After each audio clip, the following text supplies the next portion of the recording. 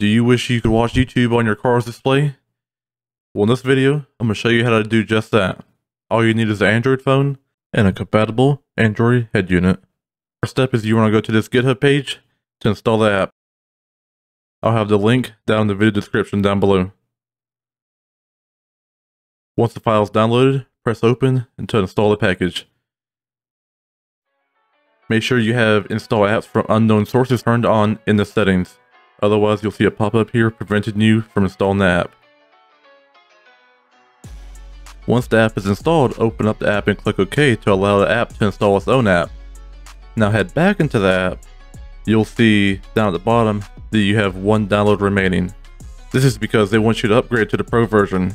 If you want to upgrade to the Pro version, it's going to cost you £3.50. And it helps support the developers. And then you can install as many apps as you want. However, it will allow you to install one app for free per month. But in today's video, we are working with CarStream, which is basically a YouTube app for Android Auto. To do this, click on CarStream, click Allow,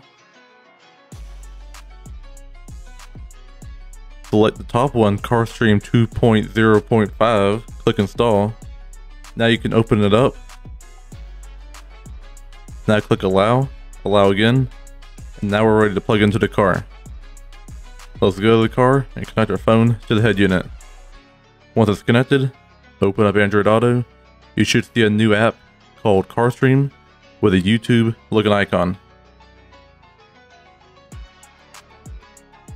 Once it's connected, open up Android Auto.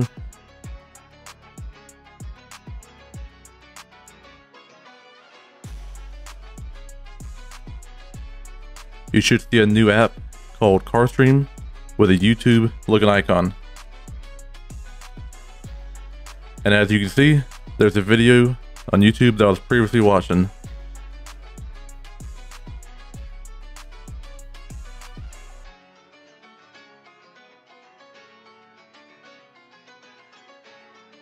Now if we exit full screen and go back, we end up on the home screen for this CarStream app. You can scroll through YouTube as if it was a tablet. You can also log into your own account on here by going to the library icon, clicking the sign in button that appears in the top part of the screen. And if you click this button in the top right, you can also see that you have YouTube, YouTube TV, your internal storage, and Plex TV. You can watch all these on your car's display. So that's how you get YouTube installed on your Android Auto head unit. If you like this video, give me a like down below. If you have any questions, please leave it in the comments. If you want to see more videos like this, hit the subscribe button down below, and I'll see you in the next one.